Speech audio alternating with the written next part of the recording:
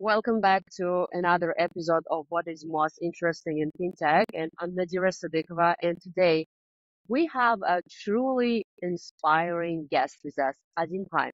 Azeem is a serial entrepreneur and the leading figure in the cryptocurrency and decentralized finance space. And he's a co-founder and CEO of Morph, a company that's at the forefront of transforming consumer blockchain technology for everyday use. Beyond that, Azim has made a remarkable impact through his work with Gitcoin, pioneering innovative funding mechanisms that have influenced major global organizations like UNICEF. Welcome, Azim. Thank you so much for having me. I'm very excited to have our conversation today. So today we are going to explore Azim's journey, how he started, not we, how he started Morph, the challenges he faced, his recent fundraising successes, and what he aims to bring to the blockchain community. And we're gonna also dive into his broader role in building such a significant venture. Azim, once again, welcome, and let's start the conversation. Can you take us back to the beginning? What inspired you to start Morph? And what was the vision behind the company? Honestly, I have been in the blockchain space since 2013 officially. I started writing about Bitcoin for the Huffington Post at the end of 2013 when the New York City Bitcoin Center was opening here in New York City. So I've been around and in the space for a very long time. For parts of it was an observer, for parts of it was sort of just researching, for parts of it was trading, the ICO boom in 2017, the NFTs in 2021, a lot of the trading that happened during the bull and bear cycles of just the time that I've been here. It's been a really long time. I actually had started a company also in 2021 where we were a crowdfunding platform for creators, and we were able to build and launch it. I had raised a little bit of venture money. It was 1.25 million, I believe. Nothing like we raised recently for Morph. After that, I spent time at Gitcoin, like you had mentioned, for almost 2 years, and really getting a chance to see what's going on in the entirety of the crypto ecosystem. For anyone who may not be familiar, Gitcoin functions or has functioned a lot like a Switzerland in the space. We were essentially a philanthropic venture that would raise money and distribute it to builders in the ecosystem in the form of grants. And so during my time there, I got a chance to explore getting to know the actual builders who were receiving the grants, the high net worth individuals who would help fund the rounds, the DeFi protocols, the venture capital funds, the centralized exchanges where everyone is buying and selling their tokens, and understanding what's going on for builders, because we would host different grants rounds on sort of a vertical, like open source software, Web3 climate, decentralized science. And we had some other verticals in the company as well that I helped oversee. And so part of my job ended up being to really deeply understand crypto from a 10,000 foot perspective. Who are the L2s? Who are the wallets? Who are the bridges? Who are the exchanges? Being able to rank order, prioritize the importance of each of them in the categories they were in, and then also being able to understand who are the decision makers at each of those companies that I would need to be able to go to do something with. And so sort of the cross-pollination of understanding from a 10,000 foot perspective, also understanding things from a very granular place, really helped lead to thinking about if I were in a position to launch something like with Morph, how would I want to go about it? Because I was able to look and say, I like what Base is doing here. I like what Starkware is doing there. I like what Say is doing here. How would I be able to use a little bit of all of what I like and then not do the things that I don't like and put together how we were going to go about doing this? Although the actual inception of Morph is more interesting in that this is a company that was originally incubated by the centralized exchange BitGet. They're a Singaporean exchange. Lionel Messi is the face of the exchange. So very well known, very Wow. successful exchange. Yeah, who Mm-hmm. has been doing some very interesting things in the ecosystem in terms of other companies they own and acquisitions that they've been doing. And they had been incubating this idea from January or February of 2023. And I met with them during Token 2049 in Singapore last year. And we had a discussion of what it would look like for me to come on board because they wanted to launch it in a way where we would spin it out. It wasn't going to stay as part of the BitGet subsidiaries in a sense. They wanted it to spin out, and that required raising outside capital, and that required actually being able to take a real leadership role in the company if I were to join. And it was just something where I really sat and I thought, I really believe I can do this, especially based on everything I've been seeing, how long I've been in the space, access to the resources I have now, the brand I've been so fortunate to build for myself from a personal brand perspective.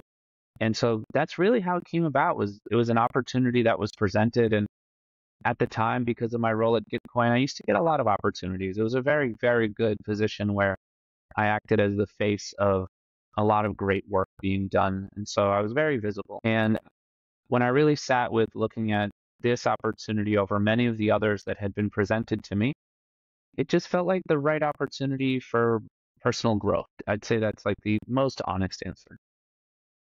That's like super perfect, actually answer. You just like covered all my questions that I prepared. But anyway, let me just like ask something really important. So, Sure. what were some of the biggest challenges you faced in the early days of building Morph, and how did you overcome them? Like, because it's like a rapidly evolving space, like blockchain. What strategies did you use to ensure Morph stayed innovative and ahead of the curve?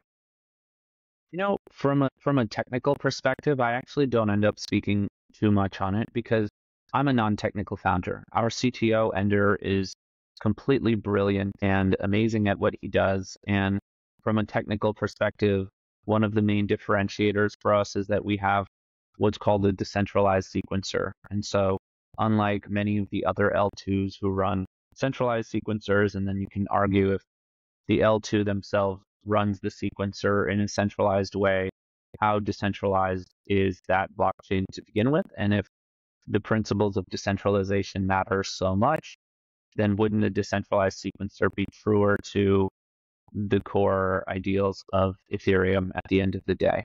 And so that is one of the things that we are doing that I think really separates us from a tech perspective. But for me, a lot of it was having been at Gitcoin, having seen all of the L2s launch, having seen all of the alternative L1s launch, and spending time taking a look at what I felt like were difficulties that they were having in being able to create success. Because Cool. what I continued to see was, a couple people get together and then they go raise a really large amount of money based on selling a technical dream. And then as they try to go to market, they have massive difficulties doing so. And one of the strange things I've noticed about crypto is it's one of the places that, despite marketing being the main thing that drives it, they don't believe in marketing in many ways. They think that tech is what should be the main selling point at the end of the day. And trying to sell you on why this blockchain is better than that blockchain as opposed to the use cases available on said blockchain. And so a lot of our difficulties at these earliest stages came about when we said, okay, it's time for us to go raise money. And when you want to raise capital, you have to be able to tell a compelling story to investors. And these are investors that can take a look and see that there might already be 200 L2s at this point, something like that. Yeah. It's like a ludicrous amount of them. And it's not like we were very early. We're probably at the later stage of these L2s getting funded. And so the biggest difficulty at the earliest stages for us when I officially joined was, what is it that we're going to be able to tell investors that will compel them to give us this large sum of money we're looking to raise? How are we going to do that? Because selling the tech, while it's helpful, that's been done, investors have seen that that's not working very well. What are we going to do differently? And this was where I was benefited from my time at Gitcoin again in having chatted with so many of the L2s and seeing what I realized was if you were looking to create success in a blockchain ecosystem, it was sort of thinking about it from the perspective of product and then distribution, as is with all products as a whole that anyone's selling. It really bakes it down to do you have the product and how do you distribute it? And what I kept seeing around me was that people had gotten product right. No one had gotten distribution Yeah. right. And what I tried to do in our pitches to investors was to say that we are incubated by a very large centralized exchange. This centralized exchange has 30 million users.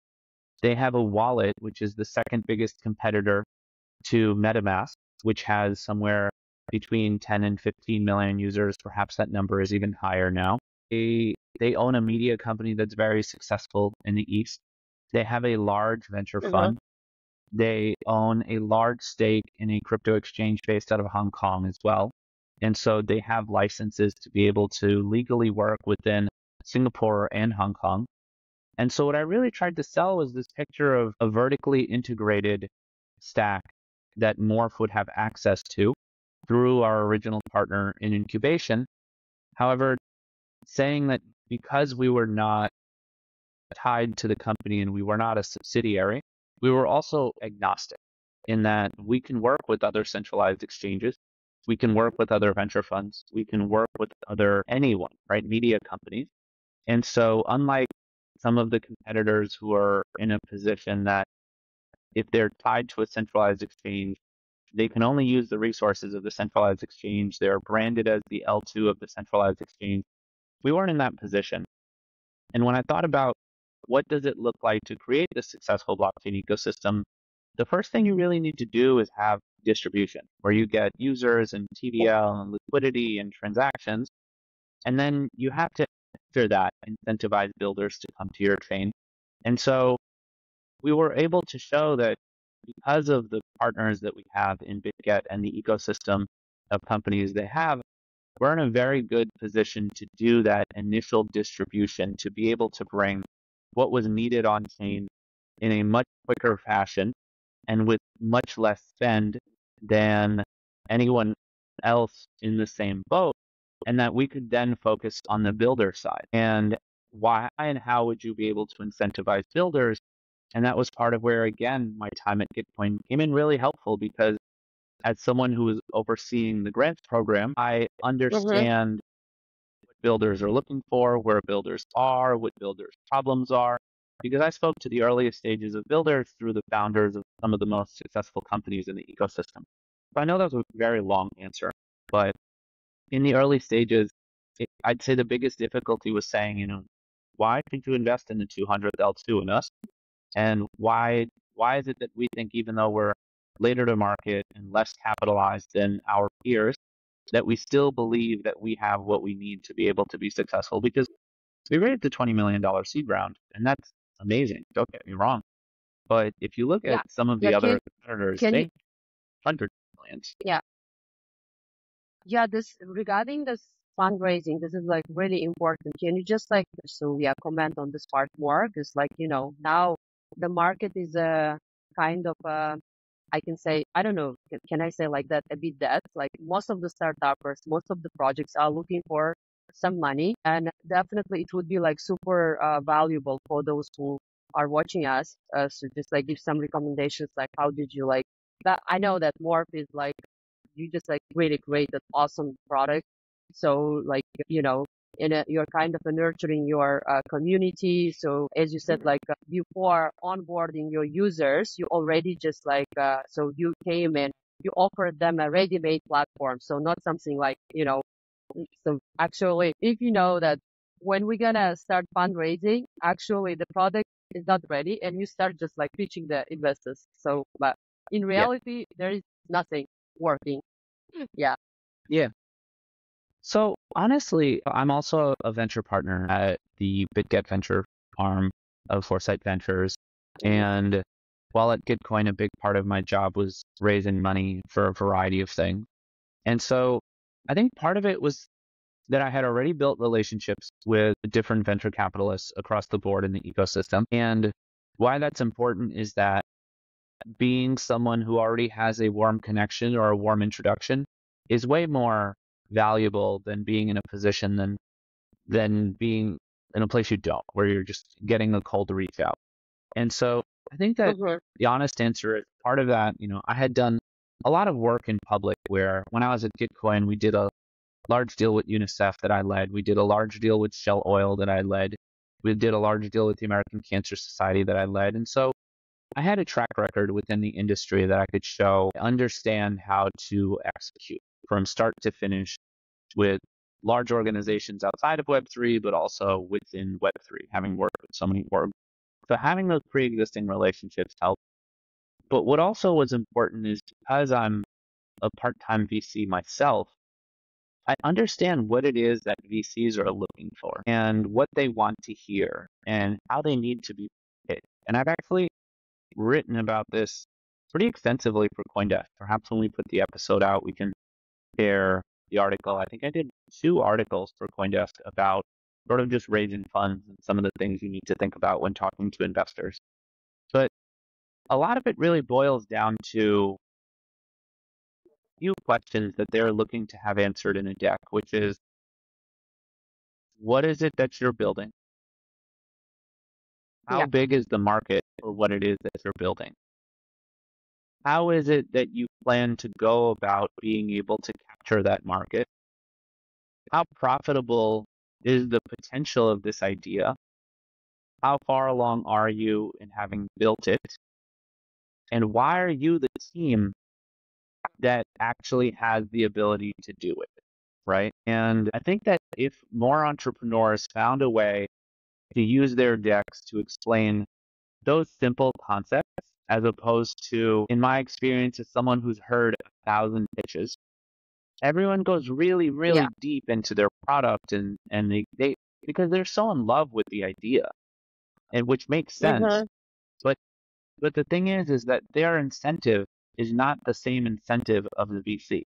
The VC is there to make a bet on you potentially so that you can make them money for their investors. Because at the end of the day, a VC is really just a middleman for wealthier individuals and organizations. They have LPs who give them money that they get invested in from whether it's large endowments or pension funds or high net worth individuals, whatever it may be. They pool this capital and then they take risky investments with the opportunity to potentially try to do a one. When an entrepreneur is talking to a VC, to deeply understand what is the job of a VC. A job of a VC is not to take a bet on you just Yeah. because like they like you or anything like that. Their job is to look for opportunities that will allow them to make money for their investors, plain and simple.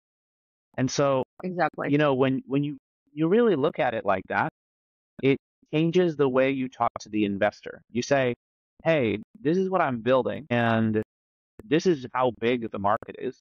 This is how we think we can get part of that market with how we want to go about doing things. This is how far along we are. This is why we're the team to do it. And because of this story I'm telling you, that's why I can make you your money back." It's not a charity by any means. I think a lot of people think VC should just take a chance on someone. And it's their job to make money. And so if you give them the story of how what you're doing will help them make money, you're in a much better position to have them listen to you. Yeah. Yeah, like perfectly right. Like talking about money. So can you tell more Mhm. about this business model of Morph? How you are making money out of it and like when you started actually so earning some funds, I don't know, like monetization models and everything. It's really interesting as well. So for us at the moment, we're still in what's called testnet. And so we haven't gone Mm-hmm. live fully yet. We're looking to go live in the next quarter of 2024. And so we'll be fully live. While you're on testnet, you can do transactions, but all those transactions are with play money. There's no Mm-hmm. actual Ethereum or stables that are used. Yeah. On mainnet, it'll be real Ethereum being used. One of the simplest will be that as we have more transactions take place on the blockchain itself, the blockchain will earn fees from those transactions. Each time that a transaction takes place on any application that's built on top of Morph, we will be able to get a small piece of that transaction fee. And so that's one of the main ways that we're going about being able to earn money. After that, it's honestly a strategy that we're going about where what we've seen is that in this ecosystem, everyone focuses on getting 1,000 or 2,000 low quality but high volume number of projects. And then they don't really give them any resources to help build, launch, and scale those companies. The difference is that we're looking to be in a place where we create a scenario that we have potentially way less companies that end up successfully launching, but we will be investing in those companies and we will be able to help those companies then raise venture capital. We'll be able to help those companies launch a token, and we'll be able to then take part in the success that comes with, our block space gets used for very good applications and we earn money on that. But we'll also have invested in some of the best projects that would be in the ecosystem. So when they launch and they're successful and they have tokens that come out, we'll also earn based on that. And so it's one of the main two ways that we've been looking at how we plan on doing that. And we're also thinking about incubating some projects that we feel need to be created despite having entrepreneurs who aren't yet or thinking about building some of those things and putting teams in place so that we can help launch those projects. Yeah, it's like, for example, Telegram is also giving grants for building on their fund. So platform is like something like Yeah. that, right? So we're gonna just like incentivize the interesting projects. Okay, but what is your opinion regarding that? Like, can more project be considered as a fintech project, as a kind of a part of? What do you think? Like, it's really interesting because there are actually two, I would say, camps. One type of people think that blockchain and cryptocurrency related projects is not like kind of a part of fintech, but the second part is saying that it's a part of the fintech because it's an innovation, it's a technological advancement. It's also kind of you are just giving some solutions in the finance, right? So yeah. Yeah, I would definitely say that blockchain companies as a whole, not necessarily just decentralized finance companies, are an evolution of fintech because, in a sense, Yeah. I think at one point we will stop talking about companies that are being built on blockchain and it'll just be understood that if you're building a company, it's built on blockchain for the most part. And so I do believe it's an advancement in fintech. And I think that it's very clear to see that the future of the next iteration of the global economy will be built on blockchain. Yesterday, there was an announcement out of the UAE between Phoenix Group and Tether that they're launching a dirham-backed stablecoin. And so, we'll be able to move away from just US dollar stablecoins needing to be used everywhere and dirham-backed ones within the UAE, which is their currency. And so countries are taking the idea of this very seriously, and it's hard to look at it from my perspective and say that this isn't an advancement in what's going on in fintech as a whole. I just think that fintech as a definition prior to blockchain was a much smaller set of potential companies, whereas this broadens the idea of what fintech is as a whole. Because if governments are using it at scale to launch their own versions of stable coins for digital payments that will be used in their country the same way regular currency in paper is, that's a very, very massive advancement in fintech, in my opinion. Yeah, exactly. Also, I really, because you played the kind of a remarkable role in building Morph into what is today, right? So, and can you also walk us through your leadership principles? Do you live by? Like, how do you apply them in your work? Sure. So one thing I always say, I'm very blessed and fortunate to have amazing, amazing colleagues. My co-founder Cecilia is amazing. My CTO Ender is great. Honestly, everyone that we've hired has been excellent. The way that I see my job as a founder is I have honestly only three main jobs. The first one is make sure there's enough money in the bank that everyone can do their jobs without thinking that they might not get paid. That's a super interesting part to me. And maybe the most important part to me is making sure that we have enough money in the bank. Secondly, it's about constantly scouting and recruiting for the best talent. And so part of my job is definitely to go out there and be meeting with people that I think would be great for ecosystem BD, for development relations, for actual being engineers, whatever it might be, to be able to go out, meet with the best talent that we can onboard. And then finally, is to be in a place where I can help set the vision and strategy of how I think things need to go. And then after that, honestly, I find that my job is really to hire people who tell me what to do. I don't think my job is to hire people and tell them what to do. After I've set the vision and strategy, I think it's important that I am rigid with where I believe we need to go, but flexible in how we get there. And so if we hire people who have different ideas on how they feel we can accomplish those goals, it's my job to find a way to unblock anything in their way and give them the resources they need to be able to help us get to that goal. I find a lot of people hire with this method of micromanagement, and it's just not what I do. I hire great people and I say, you tell me what you need from me, and then you go out and do your job and then come back to me when you need it. And also, I just, while researching your profile, it was like super kind of impressive. You have like lots, I would say, like really visible philanthropic life. So is it like your own initiative? Because most of the time when I see that, crypto, I would say the people from the technology, blockchain, and crypto related project, they're all about money. Money. I have to make money. I say, okay, like, to UNICEF and some other like bigger brands that you just like, help just to nurture the community. You made a right reasonable contribution and you say, wow, like this is kind of, is it? Yeah. Honestly, it's just something that when I think about this technology as a whole, I think about how it has the ability to empower and uplift people around the globe. First and foremost, there have been a lot of opportunities in my career where I probably could have made a lot of money, and I don't have a lot of money. I do very well for myself, and I'm very grateful for everything that I have. But I don't drive a Lamborghini. I still have a mortgage. Still all the, like I'm I'm extremely grateful for all that I have, but like the crypto wealthy people, I'm not one of them.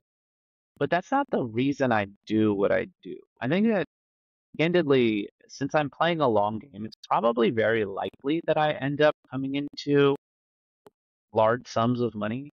But really, the money is not what drives me at the end of the day. I think that if money was the only thing that drove me, I would not be able to work as hard as I do or be inspired to do things. Because if at the end of the day, the thing that you care most about is buying a watch or a car or something like that, and that's really like your end goal. Something I would love Rolexes and I'd love to drive a Ferrari every day, but that's not what motivates me every day for doing things. Whereas when I think about how this technology can actually help people around the world, I think that one of the things that bothers me about our space is that they don't realize that you can help people and make money at the same time. I think that you Yeah, can do that, you know?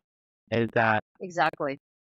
so for me, a lot of what I do is driven by being in a position that I think, I just happened to get lucky that I cared about this space so long ago, that I've been in it, that I've compiled a lot of information and just data points that allow me to even have a better intuition of how I think things need to go. And in the long run, I think that there's no way that doesn't generate profits for myself personally. But in the meantime, I think that it would be sad to become one of the people who is driven solely by money when doing this stuff, because some of the cool things we've been able to do, some of the work with UNICEF, I also worked with Mercy Corps Ventures. I don't think I've publicized that, but Mercy Corps Ventures, Mercy Corps is one of the largest nonprofits in the world, and worked with them looking to try to do things on Gaza relief and looking at their ventures team for companies they invest in. And, Oh, I've been chatting weirdly enough with a lot of the managers of celebrities who are looking to understand go about utilizing crypto for donation. And I was on the Giving Block 2023 Faces of Crypto Philanthropy. I was one of them.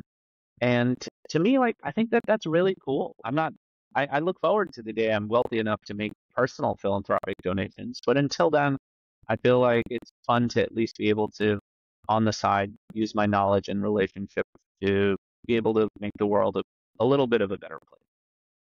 That's really impressive, and I'm really inspired, really. So, Thank you. so cool. So coming back to more, what is a macroeconomic vision? Like, for example, how do you see more like in 5, 6 years? Like your perfect scenario vision. Honestly, my wish for Morph is that we build real world applications, whether it's on finance, whether it is banking, whether it is social media, whether it is gaming, whether it's rewards, maybe it's a Pinterest, whatever it might be, a search engine. I want the blockchain portion of Morph to be Okay. invisible. The same way True. no one knows when they're Okay. using AWS. I would Mhm. love for us to be in the back. And I want to be in the place where we have human stories of entrepreneurs from Turkey, from Ghana, Yeah. from Argentina, from Pakistan, who can say they built a company on Morph, they were given the resources they needed, and they created something that millions of people around the world are using, and that they were able to use this to help Yeah. feed their families better. That's really what I think about most is that if we're really trying to decentralize the internet with crypto and blockchain, then we need to decentralize where the opportunities are. And at the moment, and in the years past, like the opportunity has mostly been in Silicon Valley or within the United States more broadly. I'm excited to see those opportunities be available to people more globally because of the decentralized nature of how blockchain works as a whole. And so for me, 5 years from now would be, you know, I get to sit back knowing that there are people who are launching companies that people are using on top of the blockchain that we put out there, on top of this infrastructure, and they're becoming successful. If I was to make an analogy with a record label, it would be if we're the record label, I don't want to be Drake. I want to be in the position where we help make many Drakes around the world and to be people who are successful, who are hiring people, who are buying homes, who are sending their kids to school because of an infrastructure that we launch that people then go and build on top of. And so that would be my idea of success 5 years from now. Okay, great. It's like so your philosophy is like giving an access to all the people, like humanity, and make them, Yeah. I would say, feel safer and wealthier. I can say like to Yeah. afford, Yeah. yeah, more finances. Okay, that's like really amazing. And talking about like work-life balance, is as I know that you are based in New York, right? I've never been to New York, but I'm planning to. So Nice. can you Nice. just like, I mean, I got like lots of feedback from just like from those who are just living in New York. It's super Sure. difficult. Like your energy can be just whipped out. Like is it really like so? So how you're managing your work-life balance? How you're keeping your So energy? yeah, so I think New York is one of those places that's interesting, either that you love all of that busyness and that it gives you more Uh-huh. energy, or you're in the other boat, which is you can't stand it and it's too much stimulation and you hate it. I'm born and raised here. This is home for me. Um, I'm not a transplant who came here because of work. And so for me, I love it. It energizes me to be within the city. And when it comes to work-life balance, I think, I'm also not one of the very young crypto entrepreneurs. I'm not old, but in crypto, I'm old. I'm 36 years old. And, many of the people you meet in this space are 22, 23. I have gone past that place where I'm not going to have a work-life balance. I sleep 7 to 8 hours a night. I go to the gym 4 to 5 days a week. I do my best to have a healthy eating routine. I journal on a daily basis. I do my best to pray and meditate on a daily basis. And so for me, doing the things that help me in that way is massively important. I mean, I went to the gym this morning. I do my best to take, the 10,000 steps a day, even if it means at the end of the evening I go Wow. take a long walk. And Okay. so, yeah, because I realized that this is a marathon. One of Mm-hmm. your last questions to me was, how do you feel Morph would be what you consider a success 5 years from now?